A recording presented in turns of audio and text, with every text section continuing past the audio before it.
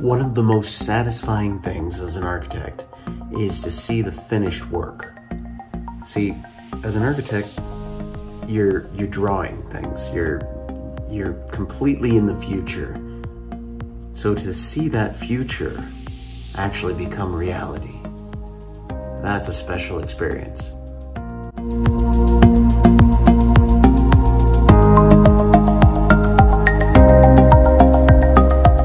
Hi, welcome back to The Colorblind Architect Does Archicad, and I was able to go out to a job site the other day and capture some video of a nearly completed building that I designed. That's always a satisfying thing as an architect, to be able to walk through a space that you designed, especially if it's one that you like. Obviously, if it's a building that you don't like, it's not as exciting. But in this case, it's a building that I think turned out pretty nicely. And it's, you know, maybe not gonna be winning any international awards, but it's something that made me feel good to see it. So let's get started. What I want to do is I want to compare the footage that I took on site of the actual building to the Archicad model. Now, to do that, I'm going to use an old feature of Archicad that's been in Archicad for at least 20 years, and that is the camera path tool. Now, before we do that, I just want to note, look at the screen.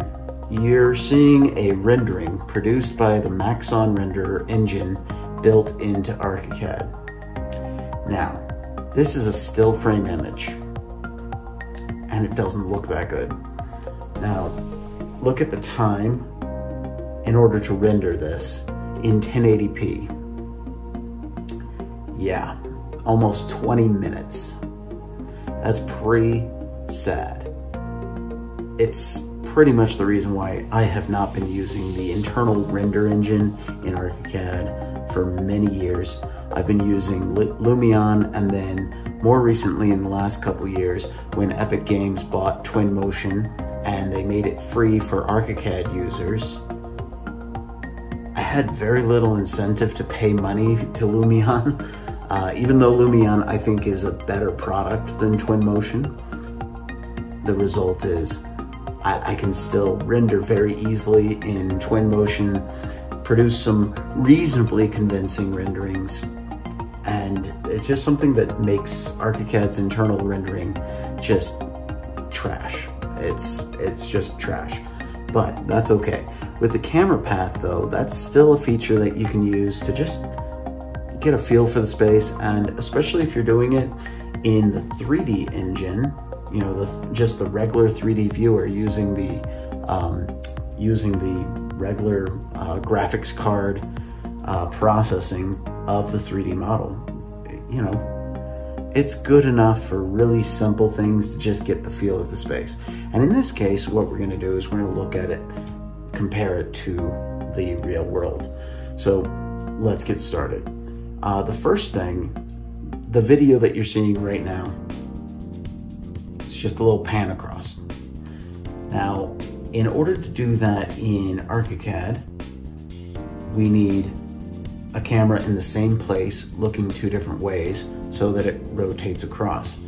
So you can see this first camera that I will select like that is going across here, and then the second one is right here. Now, to render that, you would go up to then Document, Creative Imaging, Create Fly-Through, and then on the Create Fly-Through page, you can then set your settings. In this case, MP4 movie files, color. You can set your frame rate. You can even adjust whether you want it to be in the 3D window or the photo rendering window. Now, obviously, I am not photo rendering this right now because that would take way too long. So then you can hit save, and because that takes a little while, here's the video. It's very quick. that was only done at 10 frames per second. So not a very high frame rate, but that's okay. So let's do an image of, let's do a little quick walkthrough of going into the corner office on the second floor. Now, up on the second floor, I have all the layers set. Now this is really important. I want all the layers on that I want in the 3D view because obviously I want the fly-through to show everything that it should be showing. Now, because I'm on the second floor, obviously this is going to be a little bit off, and what are you doing? I'm making a video.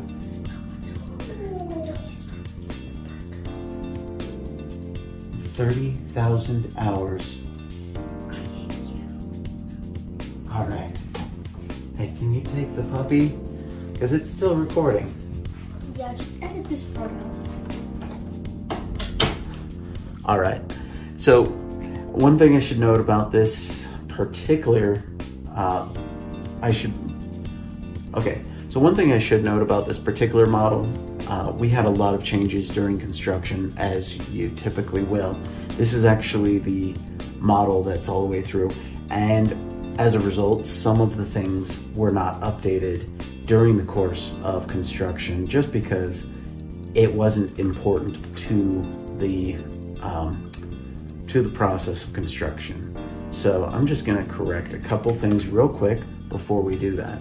Now, let's start creating that fly through. So we're gonna grab the camera tool, and in this case, you'll see there's a settings dialog. It's really important if we're gonna do a new camera path. If there's already an existing camera path, we need to create a new camera path. So on this camera settings, you can see that the southwest corner pan that we already did is there. We're gonna click on this new camera path, and we're just gonna call this into corner office. Okay, we're just gonna go ahead and click OK. Now we're gonna go ahead and we're going to set our camera Z and our target Z. That's something different now. Important thing to remember with these cameras is they are based on the project 0, not the story 0. So the story 0 is if it's second story and the second story is at 12 feet, then your story 0 is going to be 0, but your project 0 will be 12. In this case, I want my camera to have a Z height of about 5 feet. So 5 plus 12, right? 17 feet. Our target Z, 17 feet. Now, let's go ahead and create our first camera. Now, in the video that you're seeing right now, you can see that the camera actually goes down the hall, into the door, and then into the space. So, let's do that. We're gonna create the first camera, looking down the hall. Second camera, I'm still gonna be looking down the hall from a position further down. And then I'm going to rotate towards the room. Then I'm going to take another one inside the room. And then I'm going to point one this way. And then I'm going to do another one this way. And then another one this way. Now, the reason for that is the camera path creates a spline. Now, if you just put a bunch of these in, just like in the spline tool, let me show you how that works. So if I was to create a spline without the extra points, you'll see it's going to create some wild movements, and it's actually going to go through walls. So we don't want that. What we want is for the path to go, then rotate, then go, then rotate. And that way it feels a little bit more natural to somebody walking through a space. Now, another thing that we now need to do is, by default, most of these doors are going to be closed in 3D. Well, obviously it's really awkward to walk through a door that's closed in a video. So let's select this first door. We're gonna select the settings. We're gonna go to our opening lines page, and on 3D projections, the opening angle, we're gonna just go ahead and set that to 90. Okay, and then same thing on this door going into this side office. This is a biparting barn door. We're going to select the settings. We're going to go to opening lines, and then on opening length, we're just going to go ahead and let's see if it will give us 3 feet. Looks like the most open we can make it is 2'3". So there you go. We're going to click OK.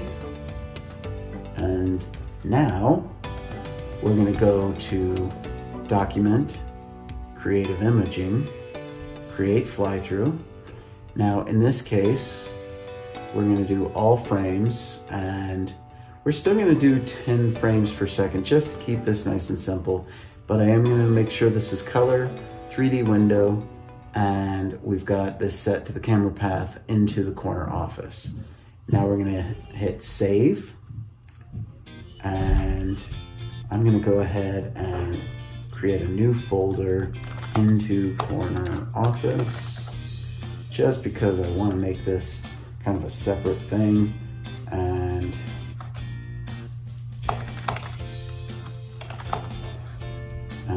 let's click save. Now it's going to render.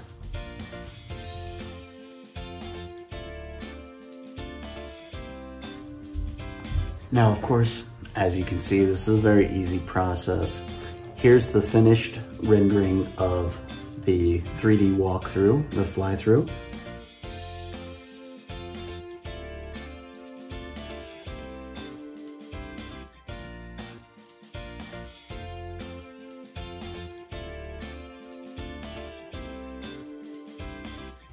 And here is the actual walkthrough I did with the GoPro through the space.